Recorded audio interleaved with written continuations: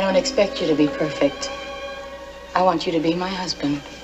Amidst the golden era of Hollywood, Angie Dickinson emerged as a cinematic gem, effortlessly merging grace with talent. Her journey, beginning in the heartland of North Dakota and culminating on the star-studded pavements of Hollywood, has been as multifaceted as her roles. Yet, in the twilight of her years, Dickinson unveiled a heartfelt confession, offering a candid glimpse into her personal world. This video delves into that revelation, presenting an intimate portrait of the legendary actress and her declaration about the true love of her life. The rise of Angie Dickinson. Angie Dickinson's story, much like a classic Hollywood screenplay, pivots from the serene landscapes of North Dakota to the bustling boulevards of Hollywood.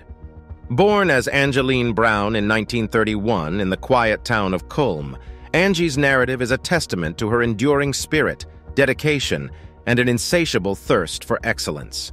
The Browns were a tight-knit family with deep German roots, mirroring the warmth and culture of the Midwestern lifestyle.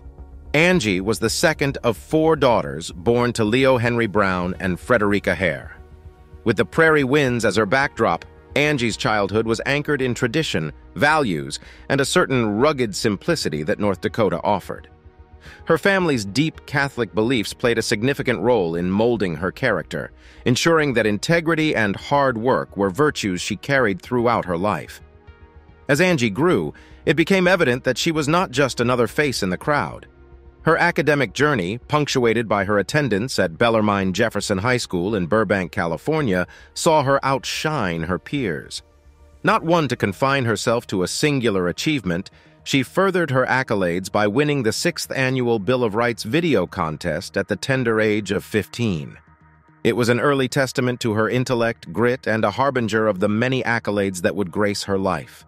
Interestingly, while the shimmering allure of Hollywood might seem like a natural pull for someone of Angie's charisma and beauty, her initial aspirations veered towards the literary world. With a dream of becoming a writer, Angie's trajectory took an unexpected turn when in 1953, she clinched the title in a beauty contest. This pivotal moment acted as a bridge between her academic pursuits and the enchanting world of glamour. To hone her skills and further her education, Angie found herself amidst the hallowed corridors of Immaculate Heart College and Glendale Community College. Simultaneously, she worked diligently as a secretary at Lockheed Air Terminal and even took up a job at a parts factory. It was a balancing act, one that required her to juggle her dreams, education, and the need to be financially stable. However, destiny, as they say, often has its designs. In 1954, the silver screens of Hollywood beckoned, and Angie found herself cast in a Warner Brothers movie. This was just the beginning. The 1950s, a decade often touted as the golden era of television, saw her become a recurring figure on anthology TV series. It was clear that Angie had not just arrived, but she was here to stay. Her breakthrough role came in 1956 with Gun the Man Down. The film was more than just another movie. It was Angie's ticket to the upper echelons of Hollywood. This was solidified when she won a Golden Globe Award for New Star of the Year for her outstanding performance in 1959's Rio Bravo, where she shared the screen with luminaries like John Wayne and Dean Martin. The 1960s further entrenched her position as one of Hollywood's premier leading ladies. With a string of successes like Ocean's 11, The Sins of Rachel Cade, The Killers, The Art of Love, The Chase, and Point Blank, Angie Dickinson was not just a star, she was an institution. Beyond the cinematic world, her talents flourished on the television front as well. She personified the character of Sergeant Pepper Anderson in the NBC crime series Policewoman. The role not only showcased her range as an actress, but also earned her a Golden Globe Award for Best Actress Television Series Drama and a trio of Emmy nominations. From the plains of North Dakota to the heart of Hollywood, Angie Dickinson's rise was not just about stardom. It was a narrative of resilience, determination, and an unyielding pursuit of one's passion. With each passing role, with each accolade, Angie stamped her indelible mark on Hollywood, ensuring her legacy as one of the most talented and enduring stars of her time, Angie's silver screen glory. In the annals of Hollywood's storied past, few stars have managed to shine as brightly and consistently as Angie Dickinson. As an actress, she embodied a spectrum of roles, moving effortlessly from westerns to thrillers, carving out a niche for herself in the heart of the film industry. One can't delve into Angie's cinematic voyage without mentioning her role in Rio Bravo. This 1959 classic, helmed by the esteemed Howard Hawks, featured Dickinson alongside the titanic John Wayne and the charismatic Dean Martin. In her portrayal of Feathers, Angie stood her ground, holding her own against the industry's heavyweights. This wasn't just a supporting role, it was a statement, one that showcased her prowess as an actress. The chemistry she shared on screen with Wayne was palpable, adding a touch of romance to the otherwise action-packed Western. However, Angie's ability to captivate audiences wasn't limited to the Wild West. In Brian De Palma's 1980 neo-noir thriller Dressed to Kill, she played the role of Kate Miller, a woman caught in a web of intrigue and danger. It was a bold move for the actress, venturing into mature, edgier territory. But Angie, ever the versatile artist, transitioned seamlessly into the role, embodying the complexities and vulnerabilities of her character. The film was not just a box office success, but also underscored Angie's range and ability to adapt to evolving cinematic landscapes. Throughout her tenure in Hollywood, Angie graced numerous films that spanned various genres. Whether it was the gritty heist film Ocean's 11, the poignant drama of The Sins of Rachel Cade, or the raw intensity of Point Blank, Angie displayed a chameleon-like adaptability. Every role she undertook showcased a different facet of her talent, each more mesmerizing than the last.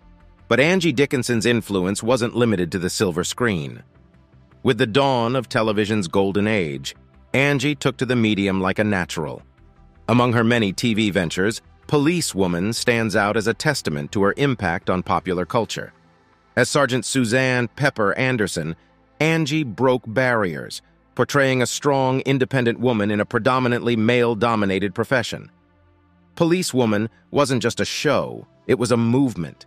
It illuminated the challenges and triumphs of women in the workforce, and more specifically, in law enforcement.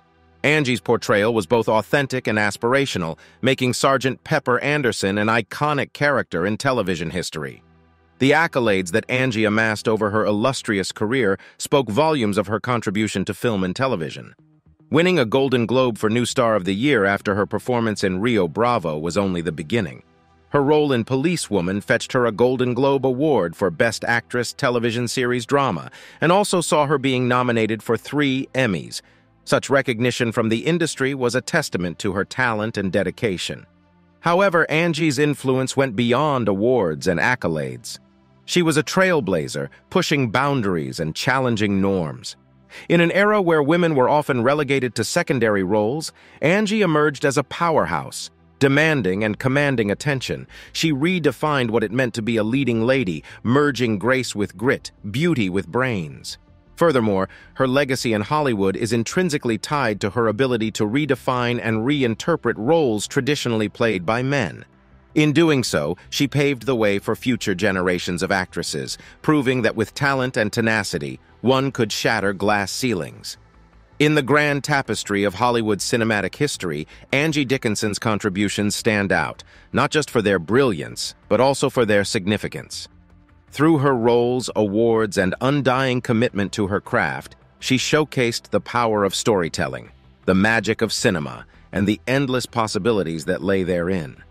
Whether it was the dust-laden streets of Rio Bravo or the urban maze of Dressed to Kill, Angie Dickinson's presence was both luminous and lasting, echoing through the annals of Hollywood's silver screen glory.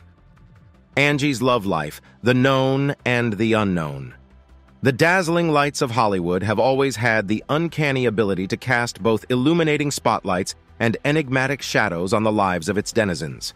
Such was the narrative of Angie Dickinson's personal life, a blend of the well-documented and the subtly hinted. Angie's first walk down the aisle was with Gene Dickinson, a former football player. Though details of their relationship remain limited in public discourse, their union marked the beginning of Angie's foray into love and matrimony. The couple shared moments, memories, and a surname that would become iconic in the annals of Hollywood history. However, as with many relationships in Tinseltown, their marriage was short-lived, ending in divorce.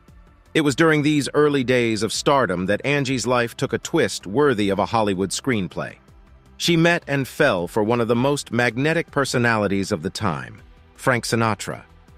Frank, with his velvety voice and undeniable charisma, was a force to be reckoned with, both on and off the stage.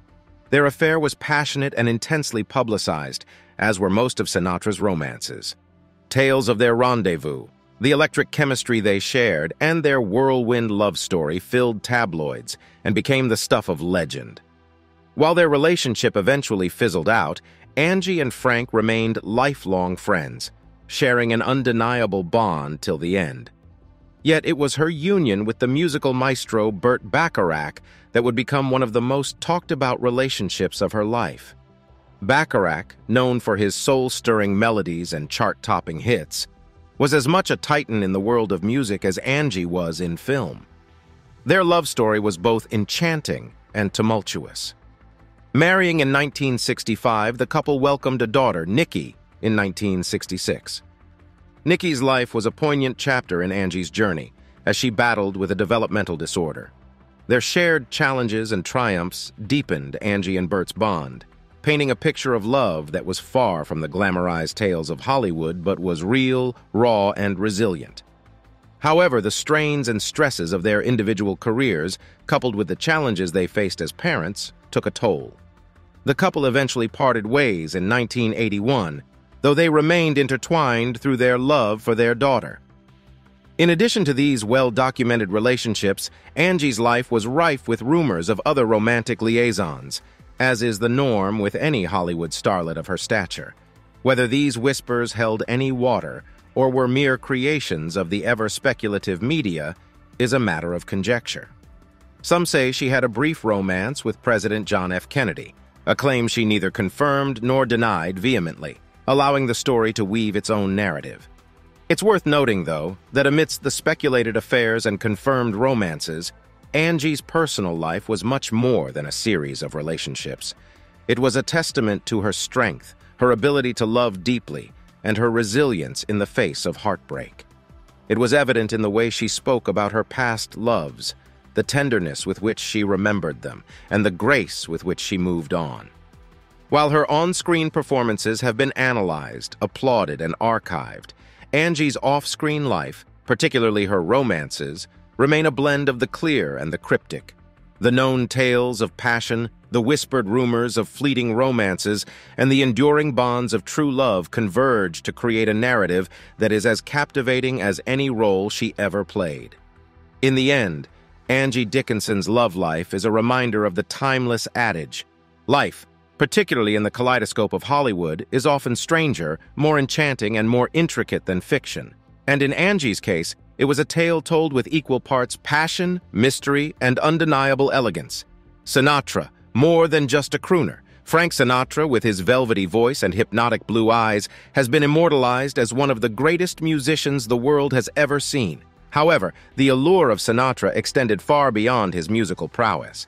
His relationships, especially with women in Hollywood, became the stuff of legends, entwining his personal life with his celebrity in a manner that few stars have experienced. Sinatra's charm was multifaceted. Yes, his voice could make the hardest of hearts melt, and those eyes of his could seemingly look into one's very soul. But what made him particularly captivating was the enigmatic persona he carried. He was vulnerable yet commanding, sensitive yet assertive, and passionate in everything he did, be it singing, acting, or romancing. Beyond the physical allure, Sinatra possessed an intense charisma. He was unpredictable.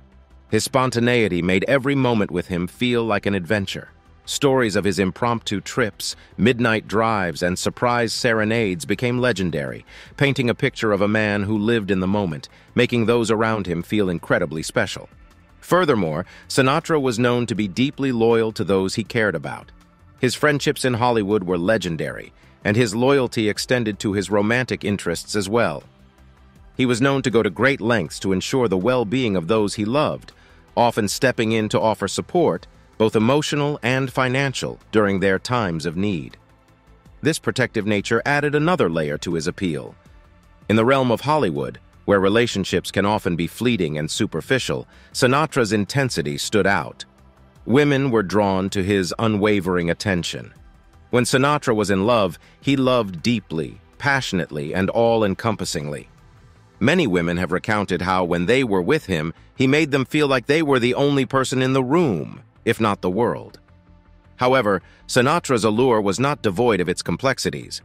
His relationships were often tumultuous, filled with highs and lows that mirrored the passion with which he approached life.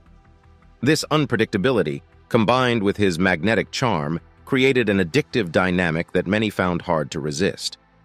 While his connections with the women of Hollywood were numerous, each relationship seemed to reveal a different facet of Sinatra. With Ava Gardner, it was a passionate, tempestuous love that showcased his vulnerability and intensity. With Mia Farrow, despite the age difference, Sinatra found a kindred spirit, someone as free-spirited and unconventional as himself. And with Angie Dickinson, the friendship that remained after their romance was a testament to his ability to form deep, lasting bonds. Ultimately, trying to pinpoint the exact reasons for Sinatra's appeal to the women of Hollywood is akin to trying to capture lightning in a bottle. It's elusive, multifaceted, and deeply personal. What cannot be denied, however, is that Sinatra left an indelible mark, not just on the world of music, but on the hearts of many who had the privilege, or perhaps the peril, of getting close to him. In the annals of Hollywood's rich history, Sinatra will always be remembered as much for his crooning as for his charisma. His relationships, with all their complexities, joys, and heartbreaks, are as much a part of his legacy as his songs. And in that legacy, he stands as a testament to the fact that allure, true allure, is an intricate tapestry woven of talent, personality, passion, and mystery. Angie and Sinatra, a deep dive. Frank Sinatra and Angie Dickinson's relationship is one of the many storied chapters in Hollywood's rich tapestry of romances. While both were stars in their own right, their combined allure made them a force to reckon with. The magnetism between the two was palpable, a mixture of deep affection, respect, and undeniable chemistry. Yet, amidst all the glitz and glam, their relationship was grounded in authentic feelings and mutual admiration. Why they never tied the knot is a question that has intrigued fans and biographers alike. On the surface, their bond was one of the strongest in Hollywood. Angie, in her many interviews, always spoke about Sinatra with a twinkle in her eye, recounting the magic of their time together. She described him as one of the most passionate lovers she ever had, an individual whose very presence was electrifying. Yet, marriage wasn't in the cards for them. Some speculate that Sinatra's unpredictable nature, combined with his tumultuous history of marriages, might have made Angie wary. While she deeply admired and cared for him, Dickinson was an independent spirit. She sought a relationship that was both passionate and steady. Sinatra, with all his charm, was often a storm of emotions, breathtakingly beautiful but challenging to weather at times. It's worth noting that Angie held a profound admiration for Sinatra's ex-wife, Nancy. Nancy Sinatra Sr. wasn't just the first Mrs. Sinatra, she was a testament to the complexities of loving a man as multifaceted as Frank. Angie saw in Nancy a woman of grace, strength, and resilience, someone who had navigated the roller coaster of being Sinatra's spouse with unparalleled elegance. This admiration was perhaps an indication of Angie's acknowledgement of the challenges that came with being Sinatra's romantic partner. The very qualities that made him irresistibly appealing were the ones that made a committed relationship with him a challenge. Frank's own sentiments about Angie have been scattered across books, interviews, and songs. His feelings for her were deep and genuine. He once said that Angie had an electricity about her, an energy that was both invigorating and soothing. In more private moments, as recounted by close friends and confidants, Sinatra would speak of Angie with warmth and fondness, often alluding to their shared moments as some of the happiest in his life. The tale of Angie and Sinatra is not just a love story.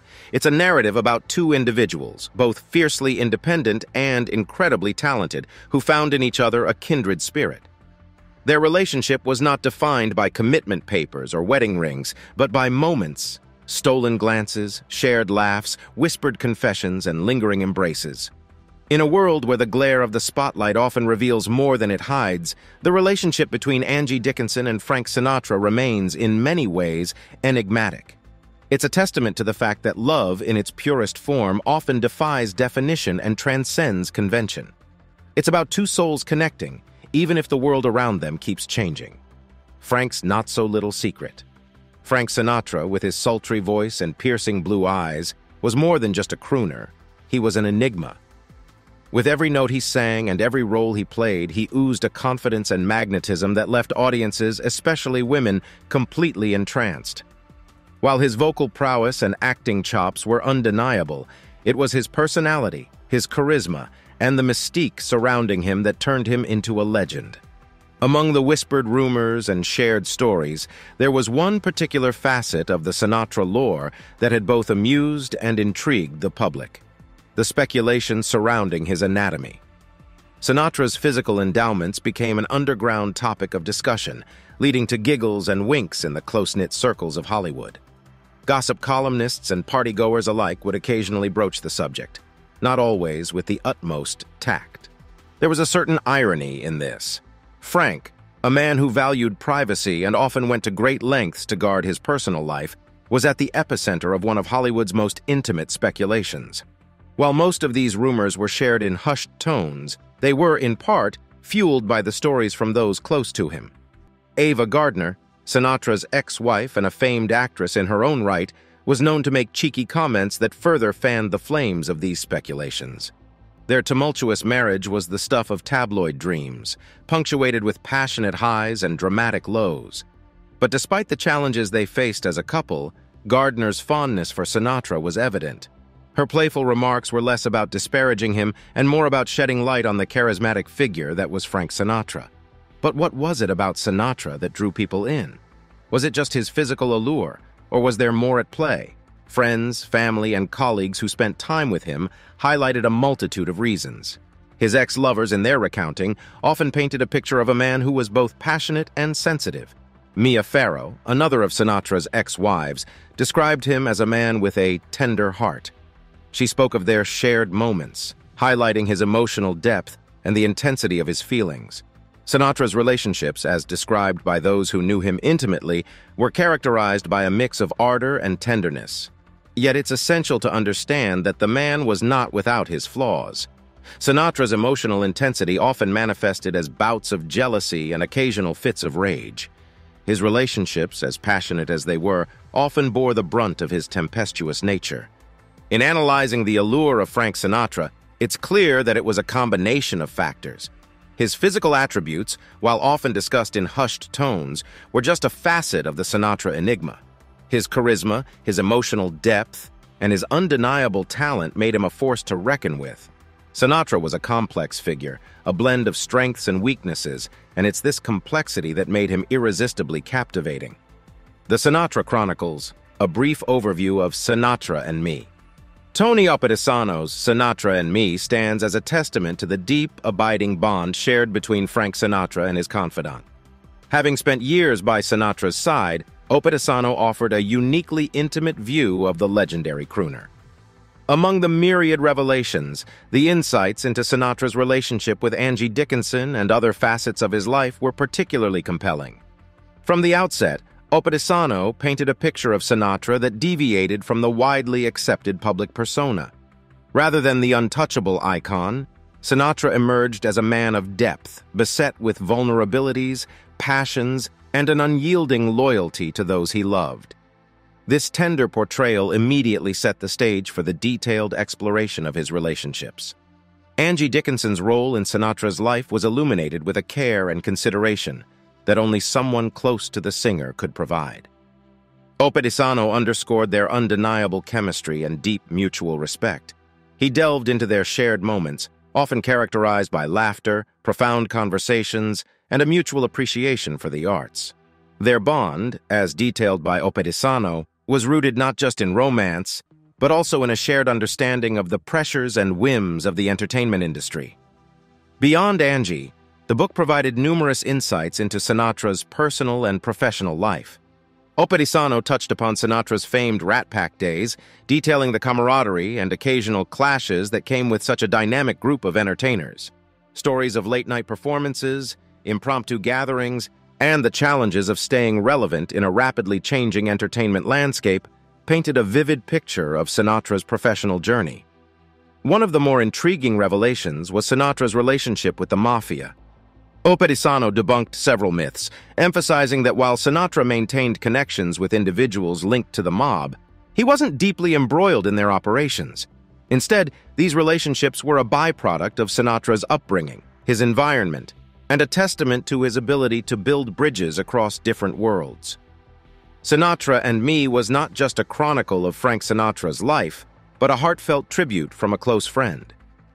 Through the pages, Opetisano celebrated Sinatra's successes, provided context to his challenges, and most importantly, highlighted the humanity of a man often viewed as a demigod. The revelations about Sinatra's relationship with Angie Dickinson, his professional journey, and the intricate tapestry of his personal life converged to offer viewers an unprecedented and deeply touching portrayal of the legendary Frank Sinatra.